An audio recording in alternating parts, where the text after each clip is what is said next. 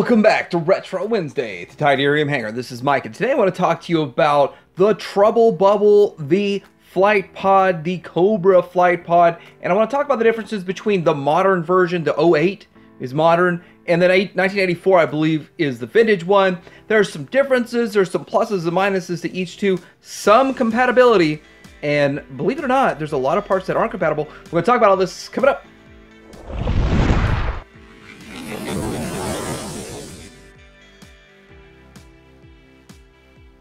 Okay, so first off, I want to say that I'm in the process of restoring about 8 of these flight pods, and I've been accumulating parts for over a year, and I was working on this and said, hey, this might be a fun video and informative for people because there's a lot of stuff I've learned over the past year messing with these things that I didn't know up front. And also, if you didn't notice, I had Cobra Kai right here and not the Cobra symbol. But anyway, getting into this, there are some differences, so let's just take a look at them side by side. So here we are with a modern take, and it's on this side, and the vintage one is over here. Now, as kids, we had the vintage one. The vintage one is a bit frail, and the new one sort of fixes some of the issues we had with the old one. Starting at the top, though, you have the exact same bubble. So the windshield, or whatever you want to call the bubble that's on top, it's sort of a canopy. That part right there is interswappable. I can swap them out and exchange them. So that's one thing that they kept about the same relatively. Now moving down, you're going to see that all of the sort of gray on here and dark charcoal pieces here, they're slightly different colors. So with that, you're going to have to keep that in mind. The colors are different. I believe we can reuse these parts here. You can swap them out, I believe. I haven't had any issues with swapping them, but I do want to say that it's remolded different. So the handlebar pieces, if I can get the light on it just right, the handlebar pieces are different. It's kind of thicker than this one, so much different. So look at the color to find the difference. Another difference is the way the figure sits in there. This is a clip. You have a clip in this one, and you have the back peg on this one. So the typical back peg that you would see on all the stuff from back in the day, they took that out because the modern figures don't really use that so much. So couple of differences, couple of mold changes when they did this. Now, looking at the front, we're going to notice some differences right here. This is kind of a smooth front lower piece, and this has a ridge on it. So that is definitely a difference in them. And then the gun.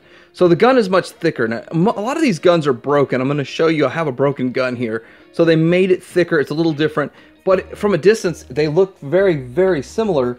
But this is real skinny, and the fact that this is thicker, it's not going to bend. You can see this one is bending on me. So there's some pluses and minuses to that.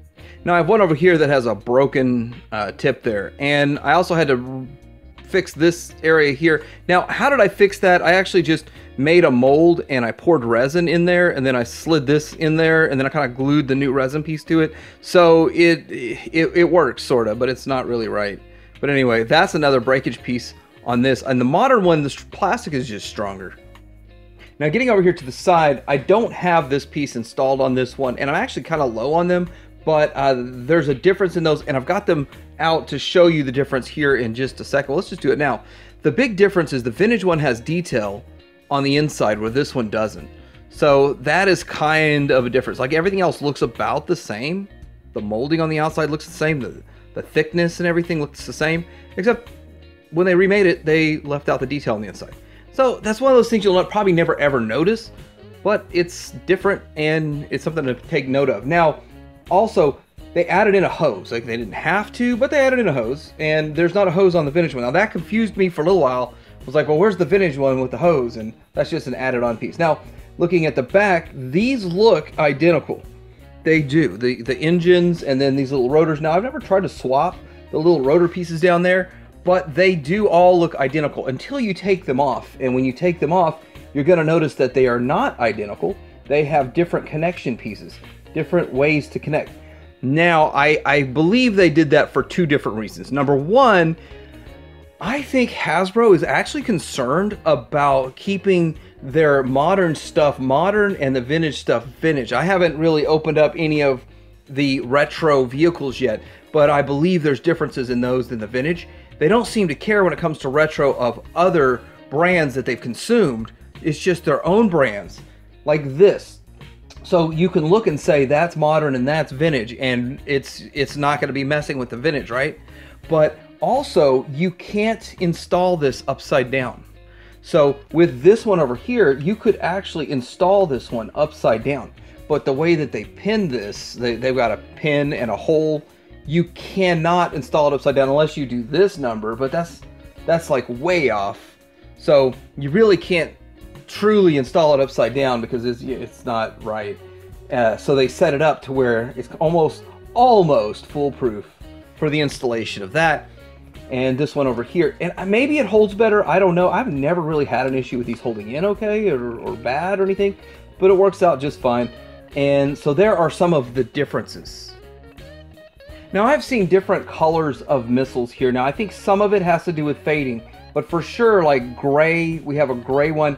For whatever reason, I feel like the gray ones are the vintage and the darker ones. I really don't care myself which one's which, and I've just accumulated any of them that work.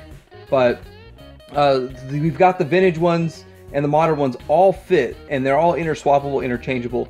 But I believe I like the darker ones better. It just, for whatever reason, I like the darker missiles better than, say, the lighter missiles. But still, like, these are getting harder and harder to find. I'm glad I got them last year when I was finding them for a lot cheaper. And I didn't even know what was what, and what was new, and what was modern. But getting them now is a little bit more challenging. They're not that expensive. You can get actually a complete flight pod for like under 30 bucks on eBay right now.